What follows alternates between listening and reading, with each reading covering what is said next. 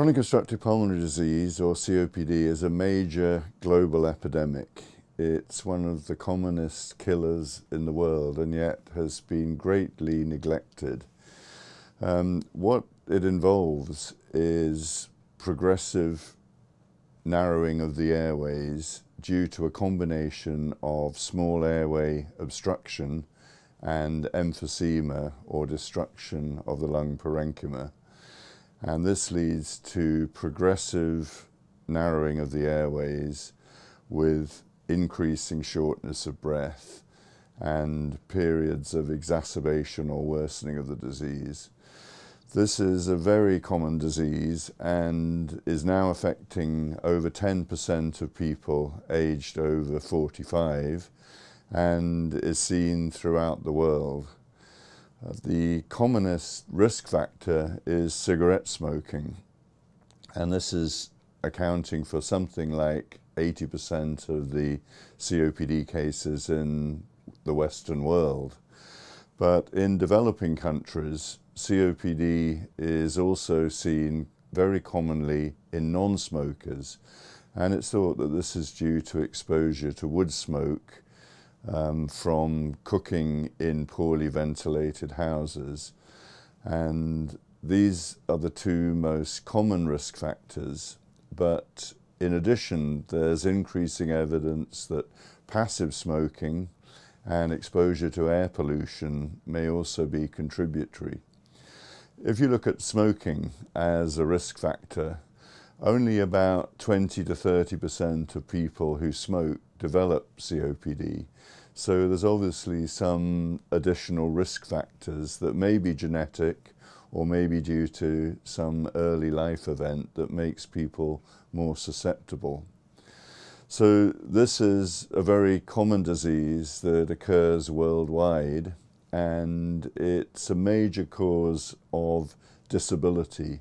In fact, it's been ranked as the 5th commonest cause of morbidity worldwide, and is probably one of the leading causes of hospital admission in many countries now.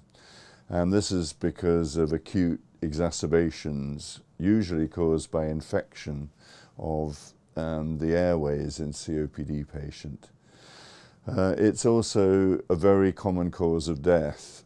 It's now the 4th most common cause of death in the world, but in developed countries it's now the 3rd commonest cause of death.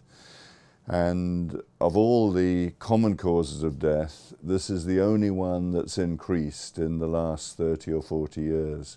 So you can see that it's a major clinical problem, but it's still very poorly diagnosed. So many people who have COPD are undiagnosed.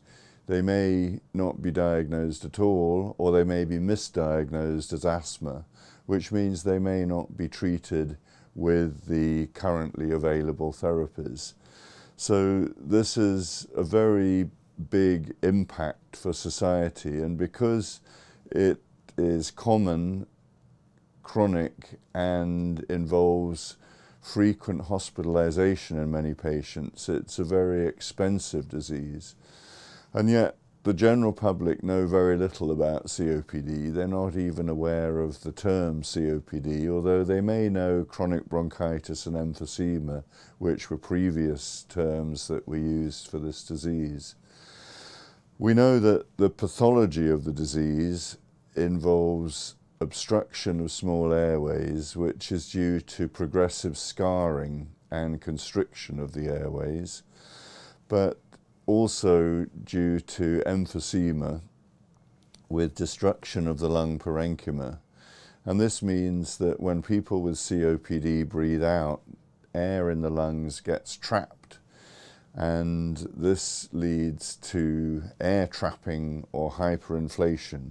So patients with COPD have large lung volumes, and this is something that gets worse on exercise. So this results in progressive air trapping, which leads to progressive shortness of breath on exertion and reduced exercise tolerance. And these are the main clinical features of COPD.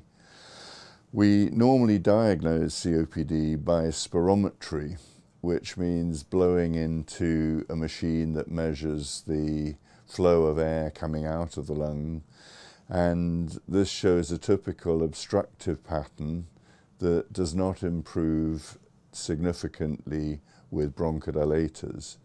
So it's differentiated from asthma, which is another obstructive airways disease where you normally see large improvements in airway function. So this is largely fixed obstruction of the airways. It's a progressive disease, so it means that patients get slowly worse over the years, and eventually they would develop respiratory failure. But in fact, very few patients ever reach the point of developing respiratory failure because they die of other diseases. And one of the characteristics of COPD is that they suffer from other chronic diseases such as ischemic heart disease, heart failure, type 2 diabetes, osteoporosis, metabolic syndrome, and lung cancer. And indeed, the commonest causes of death in COPD patients are cardiovascular diseases such as heart attacks and lung cancer, which commonly occurs in COPD patients.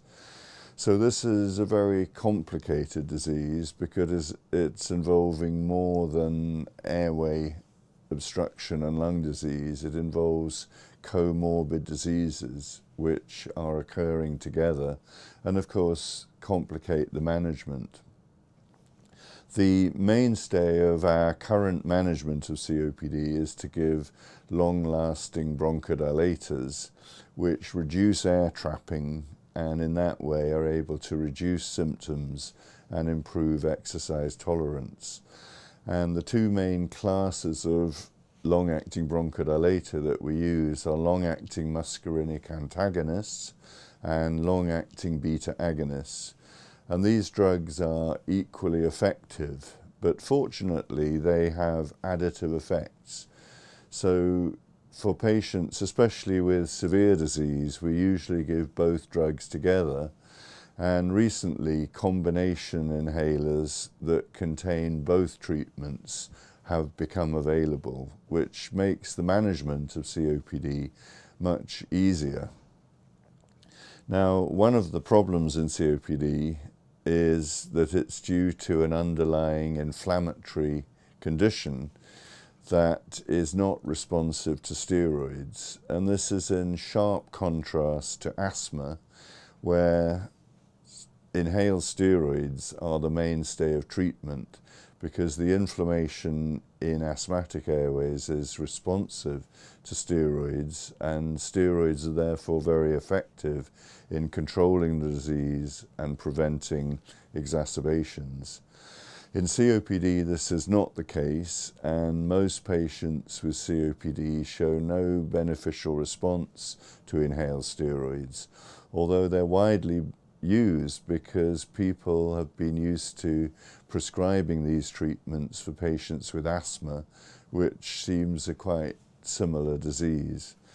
So the management of COPD has certainly improved, but there's still great room for further improvement in the future, because we know that in the future we may be able to develop drugs that target the inflammation that are not steroids. But at the present time, we don't have such drugs available, and there's a great need to try and find these drugs in the future by better understanding the underlying disease mechanisms. And a lot more research is needed to understand the nature of COPD and why it progresses and how we can stop this in the future.